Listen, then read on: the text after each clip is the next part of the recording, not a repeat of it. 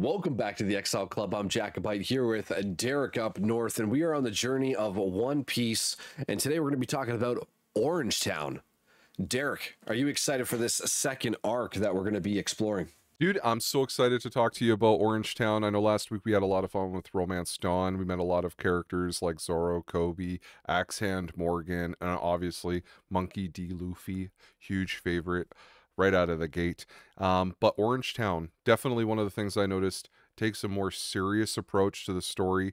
We start to see a lot of new characters, including another character finally that has another devil fruit power. So that was really cool, and I am really excited to just sit down and get your thoughts on this arc as we continue our journey through One Piece. No, I'm really excited about this arc. It's obviously introduced, like you said, so many more characters that we are going to be meeting and being introduced to and getting to know a little bit more. The one thing that I've really been enjoying is just seeing how different this is to the live action, right? Obviously the live action is the base of it all and how it all starts and how the crew assembles, right? And I'm really enjoying how in depth the anime gets with introducing the characters and where they come from and how they meet and their interactions with Luffy. So this one we do get to see Nami, you know, and it goes into a little bit more detail on how they meet. For sure. I mean, one of the things that I noticed right out of the gate, I mean, obviously, as we continue through every episode of the anime, we're going to be comparing it to the live action series because that's what we started with. We both started watching the live action series before we ever dived into the anime. And so I think for both of us, the live action, is the bar. Whereas I think a lot of people are looking at it through a different lens where they're going, you know, I've been watching the anime for years and now the live action series has come out. I'm looking at the anime being the bar. So if they can't do the anime justice, you know, I don't want to watch the live action. And you know, obviously it's the reverse for us. But with all that being said, there was some huge differences between how Orange Town is presented in the live action series and just in the anime itself, right? We saw different fights, different characters that didn't even appear in the live action series. We saw characters like Shushu, the dog in the anime. Huge sad story about the owner leaving and then of course passing away, and then some of Buggy's guys come and basically destroy the pet shop.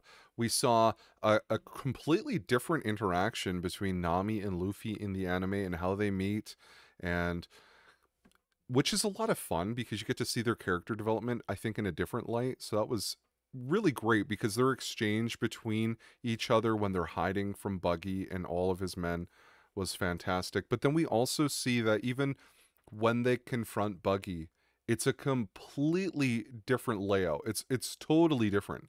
Where in the live action, they're inside, you know, like a circus tent and Luffy's trapped in a water tank. In the anime, we see Luffy basically being a prisoner in a cage, and Nami wants to join Buggy's crew. Like, there was a lot of mind games and manipulation within this arc, and a lot of extra fighting that we didn't get to see, at least on the same scale, in the live action series. So this was a lot of fun. I really enjoyed this story. No, and I really enjoy the interaction that Luffy and Nami get into right off the bat.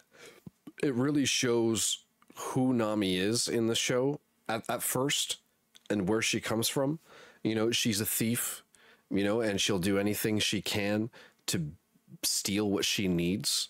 And obviously we see in the arc that she's got goals. She's got goals that she needs and wants to meet for certain things that she needs to do. So when they first meet, you know, it's very conniving and basically throws Luffy under the bus. And she lets these goons try to beat the shit out of him. And he kicks their ass and she's shocked as hell. The interaction between Luffy and Nami is great. I mean, obviously we get to see her conniving side. We get to see the part where she is definitely very manipulative. But we get a taste of that at the beginning of like Orangetown when you start the arc, because you remember when you first meet her, she's out on the boat, right? Like she's hanging out there, she's playing like a damsel in distress. You think that there's something wrong. And then some of Buggy's guys, they come up on her and they think, oh man, we're going to take advantage of this.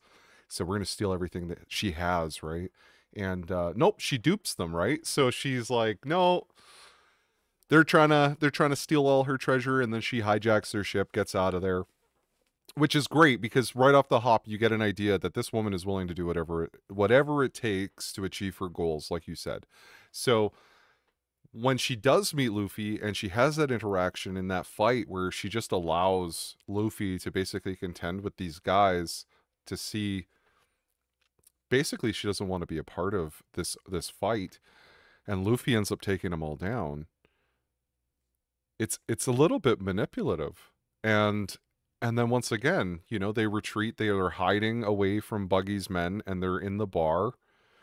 And you think maybe there's an opportunity there that these two are going to come together and work together, because even though they are not necessarily aligning in their goals, because Luffy wants to be king of the pirates, he wants to add someone to his pirate crew. Nami doesn't want to work with the pirates. She says she hates pirates, and realistically she's just a pirate thief. You think these two are going to come together, but they don't. Now, at least not in the way that we wanted to see it happen, because she ends up manipulating Luffy by basically tying him up and taking him as a prisoner so he can be the fall guy for her stealing the map from Buggy. It was an incredibly good insight into the way that Nami's mind kind of thinks.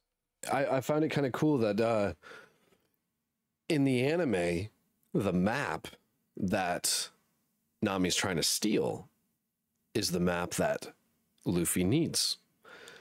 And that map is with Buggy. And in the live action, it's with Axe-Hand Morgan. I honestly think by them having Axe-Hand Morgan be the one that has the map was just to give him a little bit more importance in the live action, because really he's just a blip on the radar as far as the anime went, or even in the manga. Like, he's a cool character. He looks really badass, especially in the anime. I thought he looked way more impressive in the anime. And we talked a little bit about that, but I think they just, because they needed to fill some screen time in the live action series, it's just easier. Give him the map, give him some relevance to, you know, move the story along rather than wait, because I think they really wanted to reveal Buggy in a big way for the live action series. Whereas, I mean, you do get that notion in the anime that when you meet Buggy, this is an important character, because he's like the first actual pirate outside of Alvida that he's about to face. And then you get thrown that curveball that Buggy's not just any pirate, he's also someone who has eaten a devil fruit. And we haven't really crossed that line yet. We knew that Luffy ate the gum fruit, and now we learn that Buggy has eaten the chop fruit. So that really set everything up in like perfect motion in terms of success for Buggy's character in both series, because it was kind of like a mic drop, right? And it was definitely one of the events that really set in my mind when I think about Orangetown. I go back constantly to Zoro confronting Buggy and being incredibly confident that he's just going to beat him, no problem. Because, I mean, clearly he's got this reputation in the East Blue as a great swordsman. Maybe not the greatest, but he is great and he is feared. And yeah, he chops up Buggy, but Buggy puts himself back together again. And you're not expecting that. And I thought that was really cool. So the way that they've introduced characters like Nami, Buggy, and really kind of like giving you a different insight into the way that they work within the universe outside of what we already knew watching the live action was a lot of fun. While we're talking about Nami, was there a specific moment at all throughout the arc that stood out to you where you were like, oh, fuck, I love this character? There is a moment where I do fall for the Nami character, and that's when she shows her vulnerability a little bit, when he's got that cannon aimed right at Luffy, and he asks Nami to light it, to light the wick to blow up Luffy. And she acts like she wants to, but there's something in the back of her head that says, this is not right.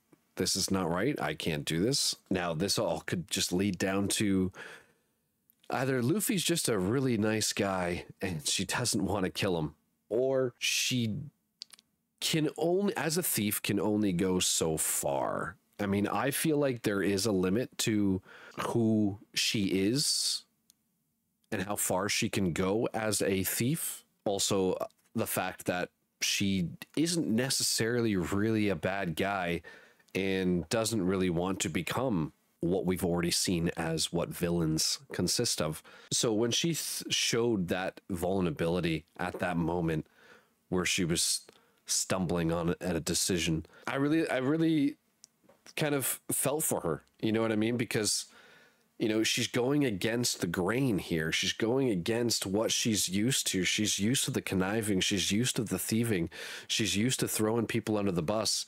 And at this one moment, she's sort of getting a change of heart here. And I feel like this is, it may be just a simple moral thing, but for me, I feel like it's a Luffy thing, right? It's a Luffy thing. There's something about Luffy that attracts these people to him. You know what I mean? It could be anybody, but again, we're talking about the crew that he's collecting along the way.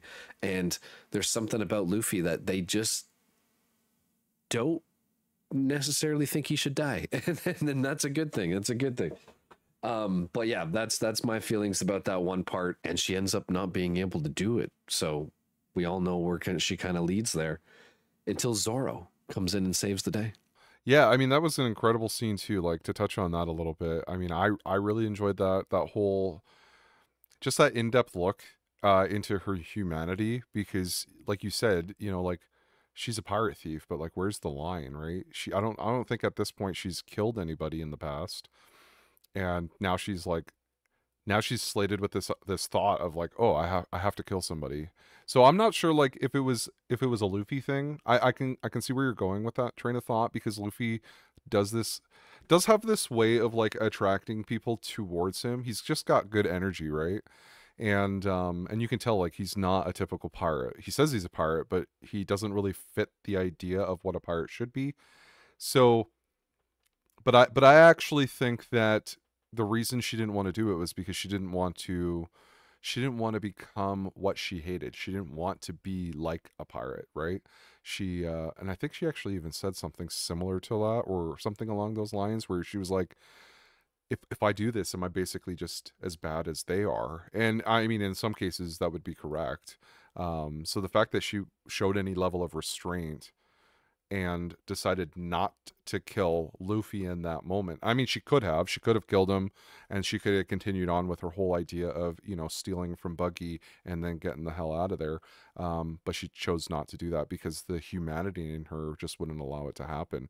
And I thought that was really cool as well, because it makes you connect to that character on an emotional level. And you don't expect that to happen in a cartoon or in an anime or literally most media.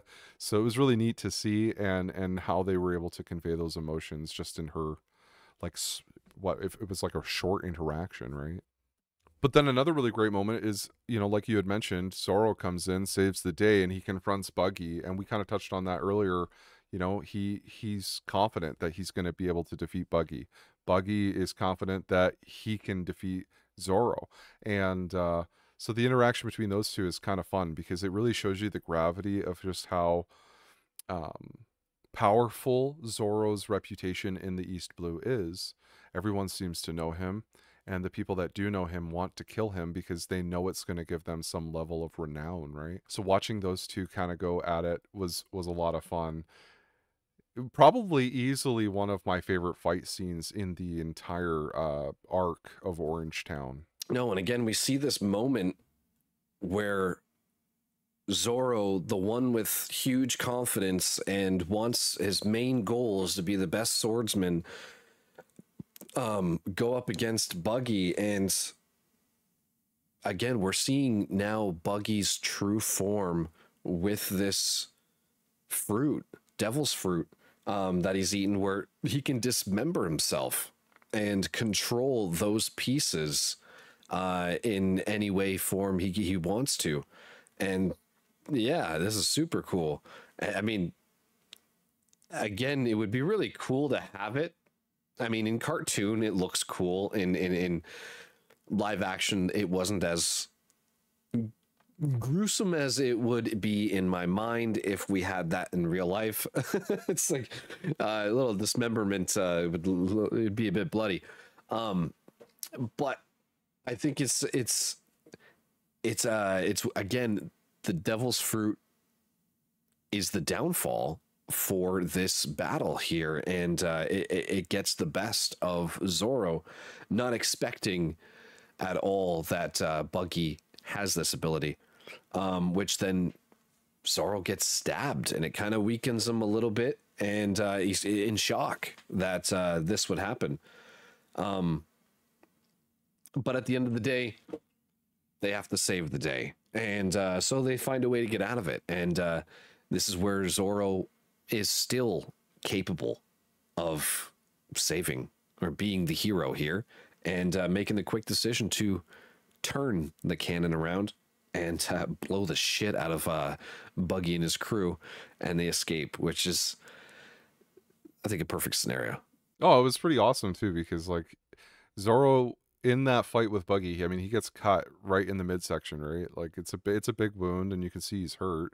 He gets stabbed from behind, I believe, because he doesn't know about the chop fruit yet, or that Buggy has eaten it, and he doesn't know about this power until, you know, he's got a knife in him, and then yeah, after he flips the cannon, I mean, the guy's wounded, and he still manages to grab Luffy's cage and basically drag him to freedom, or at least for a minute, to get a little bit of a separation between them, which was really awesome, and it kind of shows the level of like allegiance or loyalty that Zoro has to just Luffy and in protecting his life. So that was really fun. I love, honestly, anytime that I get to see Zoro on screen, I'm like just kind of glued, because his character to me has been so far the most interesting character. But I want to talk a little bit about Buggy for a second, because honestly, like, dude, the dude has the chop fruit. So that's only the second devil fruit that we've seen, and it's kind of a neat power. Do you okay, like, for real talk, can he separate any body part? I mean, I hope so. Like any body part. Do you think like obviously we see his hands, his head, his feet, and all the stuff because we saw it live action, we saw it in the anime. But like, I'm talking about, like, you know, the clown bits, you know, can he separate that too? The clown bits. I mean, if he could, I would. See, and like, I don't know, was it just me or anybody else thinking that? Like, were you thinking that? Like, okay, the dude can separate himself. Is he like, can he do that? I think we're the only ones that are wondering if he can do that. Yeah, that's probably true. I think we need to get, yeah, we're a bit fucking twisted. Hey, look, you eat a devil's fruit that makes you dismember pieces of your body. I mean, trust me, you might think about it. Well, the whole thing is think about it. At the end of the day, if you eat a devil's fruit, you're telling me that if you weren't a rubber man or had the ability to like chop your body into different pieces, you wouldn't, you know, try to really test the limits of whether or not, you know, everything is rubber or if everything can separate. I totally would. Absolutely. I mean, you're living with this power for the rest of your life. So, I mean, if you're not thinking about it now, you're thinking about it down the road. There's going to be a time where it might be necessary to use. Right? I mean, there's going to be times where scenarios are going to come and you're going to think, hey, I mean, this is the moment. I've never tried this before, but let's do it. Now, that could go many different ways. I mean, take it as you want. Well, I think you would have to if you chopped any specific body parts. Yeah, well, I mean, the options are endless. Oh, absolutely. So like I had mentioned, in Orangetown, we meet a lot of different characters. But what was your favorite, like, side character that you got introduced to in Orangetown? Because there was a few of them. Wow, there definitely was a few of them. A little too many, but there was enough that I could pick out one of my favorites, and it was Kabaji. Kubaji? Yeah. I think Kabaji was really cool. Dude was on a unicycle. Yeah, he was on a unicycle, and we see a little bit of him in the live action, but not a lot whatsoever. Yeah.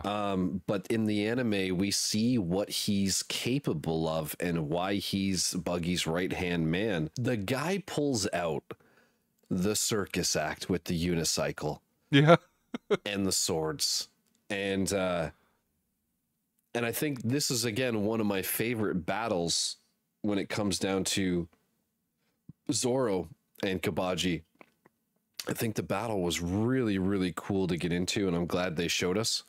But it just showed you the skill and power that Kabaji had, and the smartness against Zoro. Now, Zoro and him, they went at it. Yeah, and we haven't really seen anyone go toe to toe with Zoro yet. No, especially with their both similar sets of skills.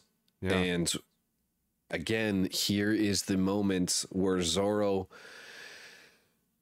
he's obligated to face Kabaji, as they're both swordsmen, and this is Zoro's goal, right? To be the best swordsman in One Piece, you know, the whole damn show.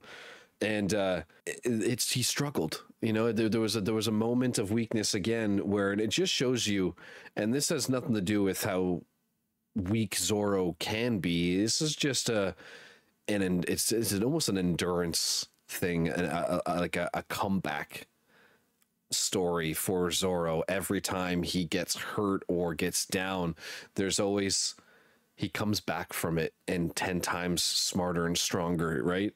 So we see that he had been stabbed earlier, and midway through this fight, he uses that injury as an advantage to mess with Kabaji's head, basically saying, you can hurt me, but you can't beat me, as I'm already hurt and I'm still going to fight you. And he gets back up and he wins. But the whole battle, just between the back and forthness of them both, I think was just really fucking epic as fuck. Yeah, I really like the unicycle as well. Like, the dude's on a unicycle and he's a sword fighter. Like, I don't think I've ever seen anything quite at that caliber. No. But again, to your point, like, it was, you know, it's like a little bit of it shows the strength of Zoro in a fight. I mean, the guy's hurt.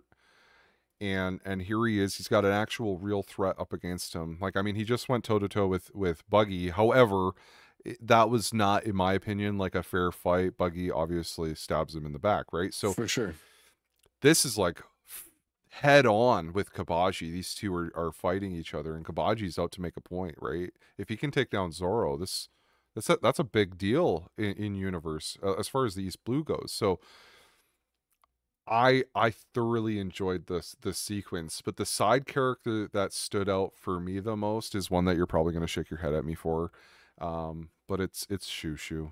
I'm team Shushu. Stupid dog. Yeah. No, and it's a cute moment. It's a cute moment. It's a heartfelt moment, and I totally get why you bring it up, because it's a moment of devastation of where Orangetown has gotten, right? And it's one of those core members of that community that has been affected of Buggy's destruction. And it's just, yeah, I mean, pets, humans, I mean, gotta love pets, right? I mean, it's easy to basically fall in love or connect with a human character in any TV show, but Shushu stood out to me because not only was this a cool character because it's a dog, but the thing that stood out to me was the fact that Shushu's whole story really sets up the entire theme for the entire arc, right? Shushu is this dog who had an owner that owned a pet shop. And when we meet Shushu, he's protecting the pet shop. I mean, and this is like a small little dog. He can barely do anything, or at least as far as I would imagine. And the owner dies. And now Shushu is standing guard for all these years because he doesn't know what else to do. He still has hope that his owner will return, but he's protecting his treasure. And we see that theme all throughout the entire arc. We see that with Buggy, with his map. We see that with Luffy and his hat when it gets destroyed or wrecked by Buggy closer to the end of the arc. We see that come up multiple times throughout the story, and it was really just interesting to me because it allows you some insight, and really all because this dog and his little side story. So that was the side character that stood out the most to me. But I guess if I had to pick another side character, I really dug the mayor, man. The mayor was cool. Look, like, the guy has no business fighting like someone like Buggy or a pirate or anybody for that matter, because he's this old dude. But he's tough as nails, man, or at least he's brave enough and has the balls to confront people to protect his town. I thought that was actually really cool. What'd you think about that? No, I mean, I think the best moment when about the mayor was when he got knocked out. Just knocks him the fuck out and says, "Nah, I'm here to help you by knocking you out because you're gonna get yourself killed." And I just think that was also a funny moment when it comes, because I mean, he's an old stubborn man who wanted to defend his town, but you know, didn't know what was good for him when it comes down to it. You know, the stubbornness could have got him killed, but just the way Luffy handled it, I thought was pretty funny.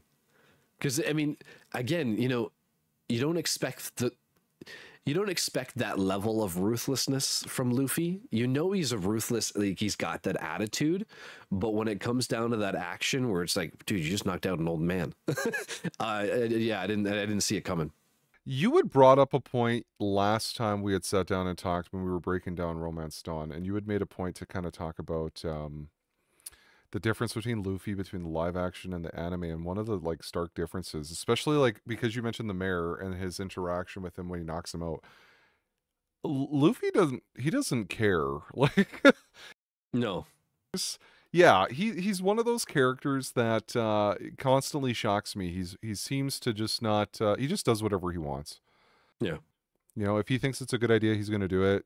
There's no rhyme or reason, at least as far as I know. I don't think he has any like pre-mental planning. He's just like, the mayor's going to die here, so I'll just take him out. And then we see it in other instances as well. No, and his intentions are, I think, in the right place. It's how he deals with those intentions, and I think absolutely. they're very spontaneous rather than any well thought out ideas. But I think that's what makes him who he is, and why he's funny to watch, because yeah, he does whatever he wants. And but again, like I said, I feel like his intentions are there, but his actions are louder than they should be, right? Yeah, you never really know what Luffy is going to do next. I mean, he's pretty, like, in the live action series, he talks a lot because I think he has to drive the series in a direction, or at least a story. In the anime, I mean, obviously he's the main character. He's the one that everyone's going to be rooting for, but he seems a lot more reserved. He's a little bit more quiet, and he's very off the cuff. And it shows not just in what he says when he says things to different characters that he meets, but he also, you see it through his actions, right? So I always thought that was kind of funny. But I don't know if you noticed, but he also has a bit of a short fuse. Like, he's easy to get like bent out of shape. I mean, like when Buggy actually does some damage to his straw hat, holy crap, it's like a light switch has just been turned on, and he turns into a totally different person. Just rage filled. Yeah, and I think we get to see that here in this arc is that, you know, you either you fuck with his crew or you fuck with his hat.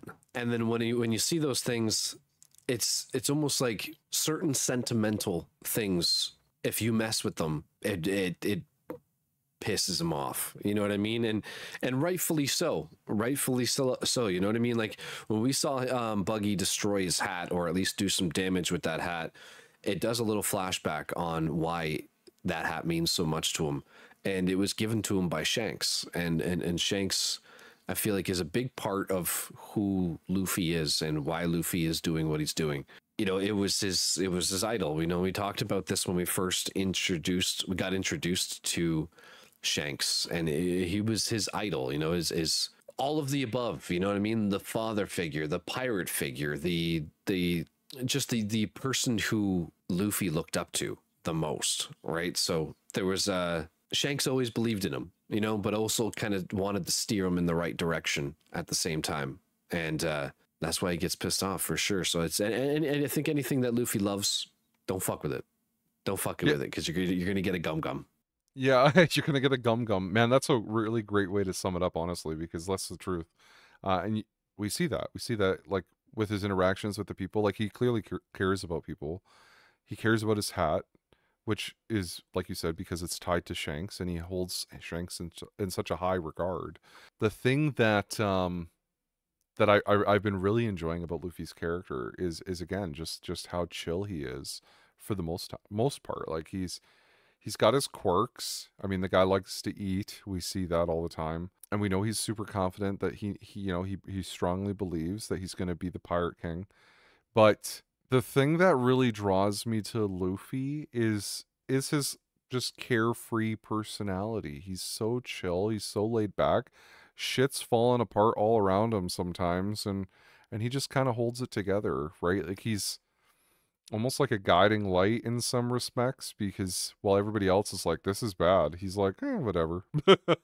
And you know, he's facing off against guys like Buggy in this one, and in this arc, and you know, that doesn't seem to faze him at all. And it's kind of shocking, because this is one of those characters where you're like, he really has no business being as tough as he is.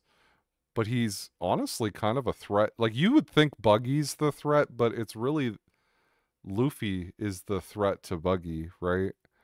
And that's just it, right? He's dangerous in the mind as well, right? I mean, we've seen in a few instances where if it's not strength that's needed at that moment, it's the cleverness, right? That was really the only way to take down Buggy in this arc was the cleverness. It was their smarts.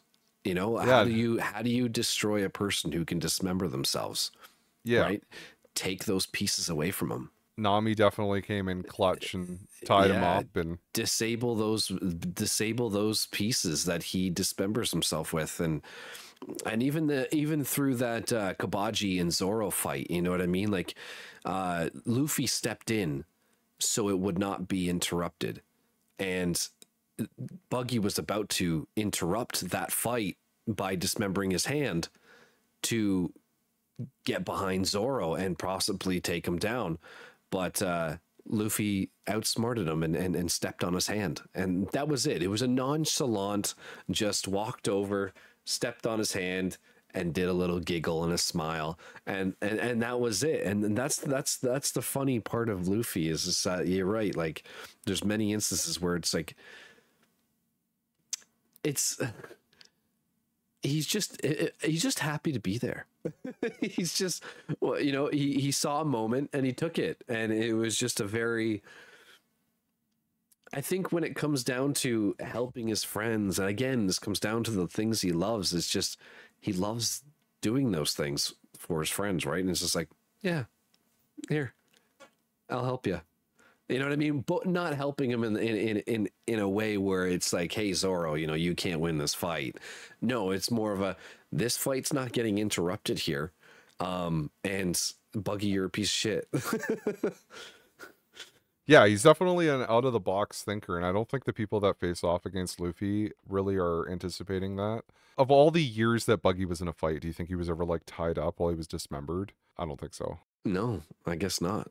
I don't think anybody was clever enough to think about that, because at the end of the day, I think Buggy would have been prepared for something like that had he experienced it before. But because Luffy is an out of the box clever thinker and does stuff on the fly, you just don't know what to expect from him. And then that goes with the Gum Gum moves. All of his Gum Gum moves, you just never know which one he's going to use. And then he's got like a plethora of them, because we saw a ton of these in this arc. I think we only saw in the first arc, what was it, like a Gum Gum pistol, Yeah. and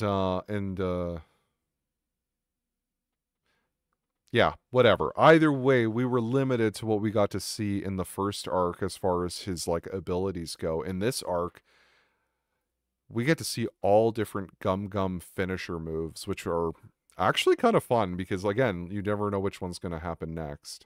Yeah, this one we get to see Gum Gum Balloon and then Gum Gum Bazooka. And Gum Gum Balloon, even Nami was weirded out by that one. And it was when he blew up like a balloon and bounced the cannon right off his belly. And Nami was like, what are you? What did you just do? And I don't even think Luffy really knows exactly everything he's capable of doing. But when it comes down to the moment, and this is the funny thing too, is it's like, is he making up these words as he goes? Like, is he just naming these moves as he goes? Like, I remember in the live action, they said, well, doesn't every great pirate name their moves or something? Like, I can't remember where I heard that, but I feel like I heard it somewhere in the show. Yeah, he says every great fighter calls out his finishing moves. Right. So it's like, okay, so randomly, if he's never done these moves before, you know, he's just naming them off, like Gum Gum Balloon. And then what finishes off this whole, or at least the big impact finisher for against Buggy, he uses Gum Gum Bazooka. Yeah, I just think it's super funny how he might be just naming these things as he goes. Do you think that in all the years before he like actually became before we actually get to see him in the first arc, do you think he was like just hanging out on a beach somewhere, testing out his abilities as this rubber man and like deciding then and there what his finishers were going to be, naming them while he was like fighting against or sparring with like a palm tree or something? You know, like how does he come up with these? Is, to your point, is he coming up with them on the fly? Did he spend some time trying to figure them out on his own? Are these premeditated? And like, how many did he come up with that we haven't seen yet? And that's just it, right? How many Gum Gums does he have, right? And I think I'm going to stick with it. I don't think he's trained. I don't think he's at all sat around, and this is just my opinion. I feel like it's just fucking random. but again, even every great wrestler has sat down and thought about, you know, what they're going to name their finishers if they were able to do it, how they're going to do it, what's going to happen. You know what I mean? I think you're right though, because I mean his goal is not to be like a great fighter. He wants to be the Pirate King. So I mean, imagine that. I mean, how many fights has he gotten into that he would have needed to use these, right? Yeah, no kidding. Because it seems like through the beginning of this whole journey, he's only entering the most dangerous situations now than he ever has been. From what we understand anyways, right? Like there was a big time jump, right? From when he was a kid to, I don't know their ages, but I could only assume teenage years, right? Yeah, I believe they're teenagers at this point. And you're right, there's a nice big time jump between when we first see him as a kid interacting with Shanks all the way till now. But yeah, what would he have had to like train in fighting for? There really isn't anything that I can think of, because from what I understand, at least from watching the anime, all those years were him. Actually, we don't even know what he was doing. No. Yeah, so it's maybe we get that eventually, but Yeah, I don't know. Either way, the gum stuff is definitely amongst my favorite. I've been enjoying that quite a bit. Absolutely. I can't help but laugh though. Like that gum balloon. Like, could you imagine if you saw that in like real life? If there was a person you just met and all of a sudden, you know, shit's going down and his solution standing right next to you is to expand outwards and reflect whatever gets thrown at him. I think you'd probably shit your pants. I'd shit my pants. For sure. But again, these devil fruits have cool abilities that I would love to have. You know what I mean? Like, it just would save your life in any situation, right? I mean, being a rubber dude, obviously it looks like he's impenetrable in a sense. Like a cannon being shot out of a freaking cannon, or sorry, a cannonball being shot out of a cannon. It didn't do anything. It just bounced right off of him, right? And there's many instances where you do see how things like the big hammer getting hit on his head. It didn't do any damage whatsoever. It just bent his head, and then just that's it. Yeah, just a little dent. And what's weird is that it was a spiked malice or whatever, right? And so that didn't penetrate his skin at all. So can he not be harmed by sharp objects then? How do you defeat a rubber man? And what's it going to take? You know, like... Yeah, well, this is the thing, right? Is that, you know, we haven't quite experienced what it takes to take down Luffy. And we're early in the game, but it does bring up the questions on what can hurt Luffy. I mean, when you think of it like a rubber band, fire. Yeah, you think fire for sure. Right? I mean, they did mention in the first arc that that there is, or at least they kind of hinted towards the idea that there's a devil fruit out there that is linked to fire in some regard, but we just haven't got that far yet. No, for sure. And again, like I said, we're early in the game, so who knows? Maybe it's not objects that can take down Luffy, but maybe a certain devil fruit power can take down Luffy. Well, and we also know that Luffy can drown, which seems to be the theme of every devil fruit, is that it just takes your inability to swim. Which is really, it puts you at a disadvantage if you're out at sea all the time. Let's be honest. It's a big disadvantage, especially if you're a pirate. But, you know, here's the question. Could he not use a gum balloon and just float on the water? I mean, we could. But I guess that would just be too easy. I mean, that makes sense. Like, if I was Luffy and I knew I was falling into the water, I would just gum balloon out and I would float on the surface of the water until someone either saved me or I figured out my shit. Like, it almost seems like a cheat, you know, a little hack. It's almost too simple. It might not work. I don't know. Yeah, I don't know. Maybe down the road we do see that he can do that, and maybe he can blow himself up big enough for them all to sit on his belly and he floats away with them. Who knows? Well, the other thing to think about is, well, they say that if you eat the devil fruit, that the sea actually hates you. So does that mean that if you fall into the water, it's not that you can't swim, that you are going to drown? It's that the sea pulls you down, almost like a gravitational pull. Is that possible? Is that something that's happening? I don't know. I mean, that's what drowning looks like. Well, yes, but what I mean is maybe if he even used the gum balloon rather than floating, would he just sink straight to the bottom as a giant balloon man? It's possible. So then this begs the question: if physics play a role in the One Piece universe in any way, if he balloons out, that basically fills him with air, right?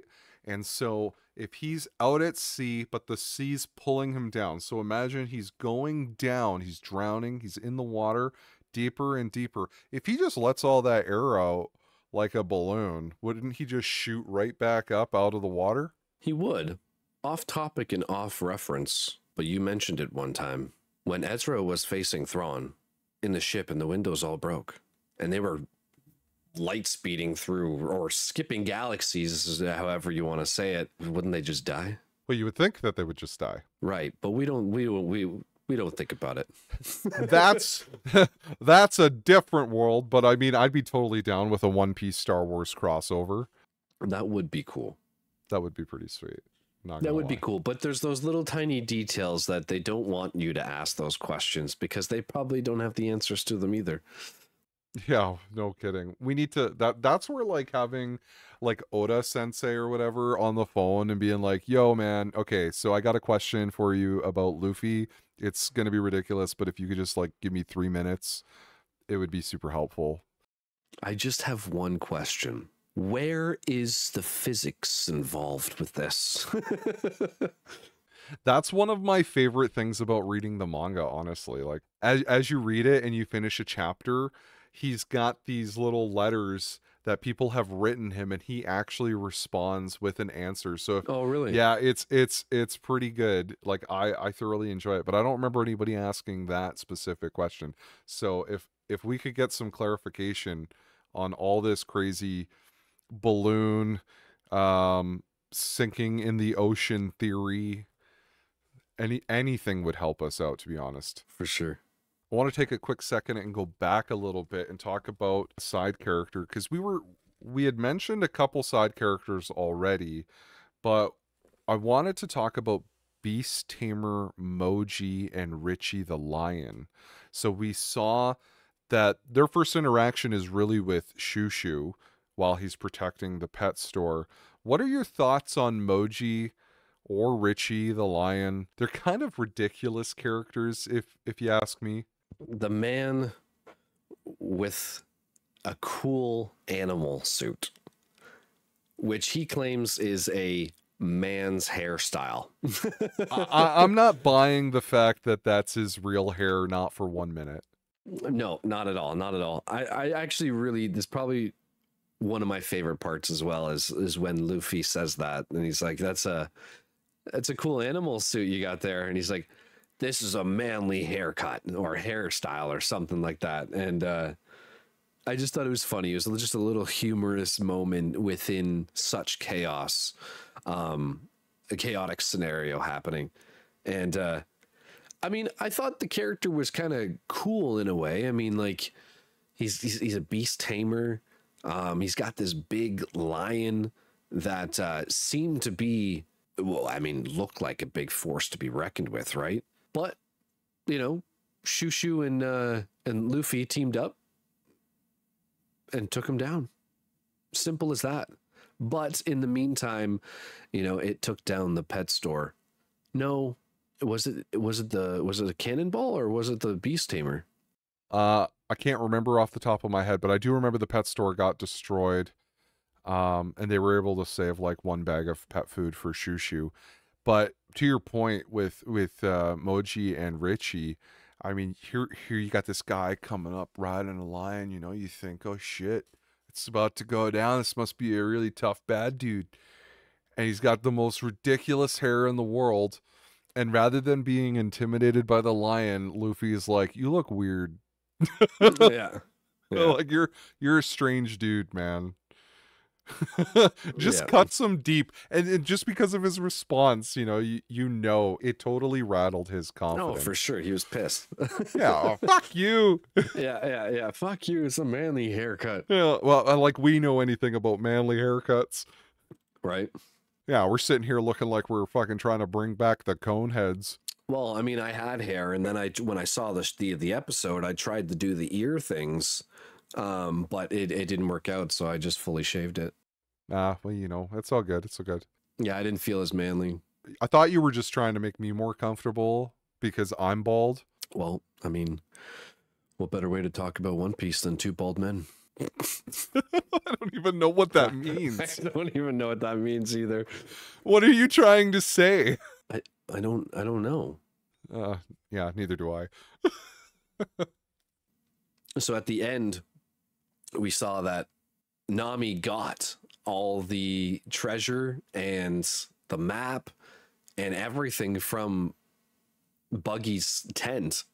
And lo and behold, I mean, there was a misunderstanding when the villagers decided to, they didn't like, well, one, they don't like pirates. And two, they thought that Luffy and Nami were the bad guys. So they chased them right off, right off into the ocean. And the best part, almost the best part, was that Luffy left all the gold and treasure on the island, or at least the Orange Town. Again, intentions were proper by leaving all the gold and helping them because they needed it the most. Nami didn't like that at all. I don't think they left all the gold, but they left quite a bit, if I remember correctly. I remember Nami gives Luffy the map to the Grand Line, and I think it was like a sum of like 10 million berries. Maybe they did leave it all because they had to rebuild the entire town. Mm-hmm. You might be right, actually, now that I'm thinking about it. But yeah, I just remember the money gets left behind, or some money got left behind. Luffy gets the Grand Line map from Nami, and Nami temporarily decides to join Luffy's crew for the time being. So we'll see how long that alliance lasts. I mean, we've seen the live action, so we kind of have an idea as to what's going to happen in the future. But either way, seeing it through the lens of the anime has been interesting, because a lot of stuff is not the same as it is in the live action series. So there's lots of surprises for us around the corner. Yeah, no, absolutely. Yeah. And the townsfolk chasing after Luffy, Nami, and Zoro was very reminiscent of the Marines also getting rid of Luffy and Zoro at the end of Romance Dawn, but also feeling a little grateful for their actions. Yeah. Because you see the townsfolk, they're just raging mad. They want them out of there until the mayor he wakes up and he's like, no. These are good guys. These are good guys. Yeah. Yeah.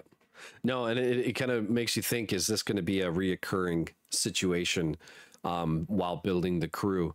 Are they going to be chased off of every island? And then, again, being chased off, but again, whoever's chasing them is grateful that they ran into them. Oh, absolutely. I mean, it seems so far everybody that has run into the Straw Hat Pirates has left them in a better state. Or in a better way. You know what I mean? I think one of the things that I love about Luffy and the Straw Hat Pirate crew at this stage of the anime is that they really are, whether they're trying to do it or not, they're really redefining what it looks like to be a pirate. Almost everybody they run into, they think, oh, pirate, this is bad. And they're not bad. They might be a little rough around the edges, but they usually have good intentions somewhere in there. Oh, for sure. It's like a little band of misfits. You know what I mean? Yeah. They look like a crew that's playing pirates, but they're also a force to be reckoned with, and nobody expects it. Yeah, that's a good way to sum it up. And honestly, I'm wondering a little bit, like, as we continue to go further into the anime, if that's a theme that we see. When they leave everybody, like you said, are they going to be grateful that they had come across them? Or are they going to change their perception of how they view pirates? Or are they going to continuously follow the adventures of Luffy and the Straw Hat Pirates? Because we know they have some form of media. There's newspapers, bounty, wanted posters, etc. So I'm wondering, are they going to be keeping tabs on their friend Luffy and the person that saved their village, or what he's up to? So it'll be interesting to see how that all plays out over the course of the series. Oh, for sure. Absolutely. I mean, like, the amount of detail that the anime goes through compared to the live action, I'm sure we're going to see a lot more in-depth interactions within everybody that Luffy and the Straw Hat crew gets involved with. Is there anything else that you want to add? Just we've seen the origins of, at one point Buggy talks about how he knew Shank and how they used to be part of the same crew. And this is kind of how their journey started it is cool information to learn that how good guy and bad guy used to be somewhat intertwined before they became big, you know what I mean? Before they became who they are right now. And you kind of get a glimpse of that with a little flashback. Yeah. And again, how Buggy starts to become a little bit more deviant when he gets selfish with this treasure map that they have, that they both were supposed to go look for together, and Buggy takes it upon himself to get it himself, and then that's when he eats that devil's fruit. In the manga, he steals a devil fruit. He steals the devil fruit, and then he creates a decoy, and he goes out in front of everybody on the ship, and he eats the devil fruit, but he's eating the decoy, and so everybody's like, "Oh no!" And so it's a facade, right? And then one night he's sitting and he's holding the real devil fruit, and Shanks comes up on him, and it surprises Buggy. So Buggy throws the devil fruit into his mouth to hide it, right?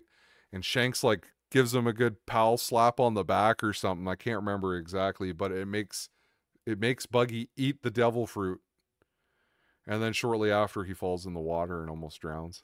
Right, yeah. Now, I'm getting confused on, because maybe it does it does show him falling into the water, and you know what, I can't remember at which point, but yeah, and then Shanks saves him, so it does show you that Buggy does fall in the water and he's drowning. So at that point, yeah, he already took the fruit, and he can't swim, and then he realizes it's something, it did something to him. Yeah, but throughout that whole interaction, I really loved that they show almost like a closeness for a second between Shanks and Buggy, because they're kind of like reminiscing and kind of talking about their futures and what they want to accomplish. And they're very clearly, they agree, they both have different aspirations, they both want to achieve different things, but they kind of bond over that for a minute, which I really like, because it shows that Buggy's he's not a bad guy. He just does bad things. No, for sure. Because it's going to move him forward towards his goal. And then as on the flip side, we have no idea what Shanks is up to. We have no idea. Yeah, no, it's almost like that brotherly love at the moment. You know what I mean? Two brothers on a crew, you know, but it's the yin and yang, right? It's the bad and good. And you've seen how even Shanks, he knows how Buggy is, right? He's a little rough around the edges, you know, at that young age. But he still has compassion for him, right? He's his crewmate. He never had any ill intent towards him, even throughout, you know, that last little moment of the selfishness of Buggy. You know what I mean? And again, I think another reason why Buggy kind of hates him, because he's his complete opposite of Buggy, right? It's basically looking at himself in the mirror, but like the good version, right? And yeah, it's kind of a cool little intertwinement between them both. Oh, absolutely. So Jacobite, we just spent a ton of time breaking down Orangetown, talking about a lot of different things. What would you scale it on a scale of 1 to 5? Well, the ratings for me are hard because we're so early in the game. It's very hard to rate it so low or rate it so high. I know I gave the last arc a 4 because it was the beginning, it was the introduction, it was exciting. This one, I'd probably have to give it a 4 as well. And I think that's even just being kind of gracious with it. But I really enjoyed a lot of the characters that were in this one. It kind of set the mood for what's to come as well. And I think they all will, except for this one was just, there was something about Buggy. There was something about, you know, meeting Nami for the first time. Like you said, there was some interesting side characters in there that really made it humorous, but also when it came down to seriousness, I think there was a lot of aspects in this one. It was a feel good, but it was also an intense arc. So, I'm going to give it a 4 as well. No, that's a solid score, and honestly, I gave it a 4 out of 5 as well. I think, Romance Dawn a 3 out of 5, so I upped it 1 point this time, and really it came down to just all the different characters that we got introduced to, and I really, really loved Buggy. I loved meeting another character that had ate a devil fruit, went one-on-one with Luffy, really gave him an honest challenge. I loved that. And then on top of that, you know, I have to be honest. Part of the reason I'm scoring it higher than I did last time is because of Shushu. I fucking knew it. Shushu. I love the dog. Shushu could have made this whole story arc for me. I loved that fucking dog. He was awesome. Great character. Loved the interactions between Shushu and Luffy. And then, of course, Shushu and Richie. So yeah, giving it a solid 4 out of 5, but I'm excited for us to continue this journey, man, because next up we got Syrup Village. Hell yeah. All right, thanks for watching. Hope you guys enjoyed our breakdown of Orange Town and all the banter that came with it. Join us next time for Syrup Village. Make sure you hit that like and the subscribe to continue this journey with us. Take it easy.